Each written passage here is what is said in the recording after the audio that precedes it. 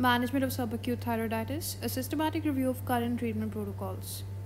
This systematic review tries to find an effective treatment protocol for SAT, as no treatment protocol for SAT is well defined.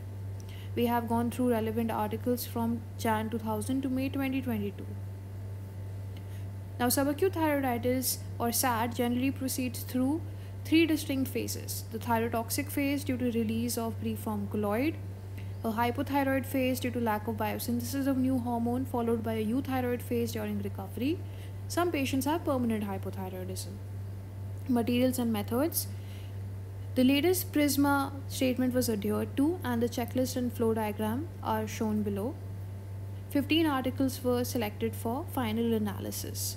The inclusion-exclusion criteria were: original articles were included, English language articles, studies with human subjects with appropriate statistical analysis between 2000 and 2022 were included. The exclusion criteria were studies with unclear results in languages other than English and published before the year of 2000.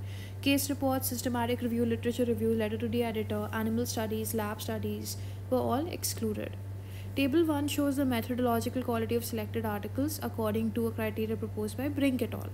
Table 2 shows the level of evidence according to a criteria suggested by Tulder et al. The results: 13 studies had low quality evidence, whereas the 2 randomized control trials had high quality evidence. Steroid therapy was found to be the most effective. Low initial doses of steroid like 15 mg were preferred over high doses.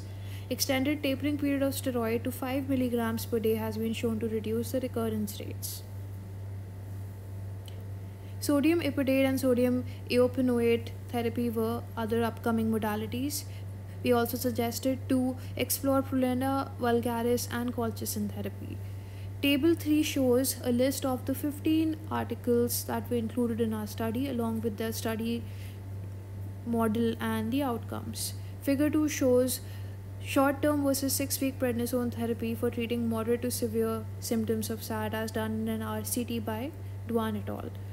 Strengths and limitations of our systematic review. The strengths were inclusion of 2 randomized control trials at least, recently published articles, and all the 15 studies were human studies. The limitations were only 2 randomized control trials were there and the others were low quality studies, the sample size was small, and proper correction for body weight was not done.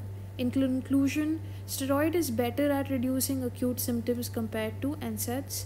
Short-term steroid therapy plus celecoxib has shown to have better effects than long-term steroid therapy. Initial low-dose steroid is good and long tapering period is preferred. More large-scale double-blinded multi-center trials are needed to explore this condition.